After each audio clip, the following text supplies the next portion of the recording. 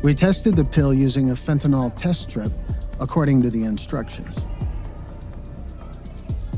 But the results were invalid. The pill the pharmacy sold us could have been just a vitamin, or could have contained an opioid, methamphetamine, or aspirin, or something else. What we do know is that the pill the pharmacy sold us as a Percocet was not a Percocet. We consulted with 2 U.S. pharmacists who reviewed these images. Both of them verified that the pill could not possibly have been a Percocet. An actual Percocet pill, at the dosage indicated on the bottle, is capsule-shaped, has the word Percocet imprinted on one side and a dosage identification on the other. The pill the pharmacy sold us as a Percocet wasn't even close.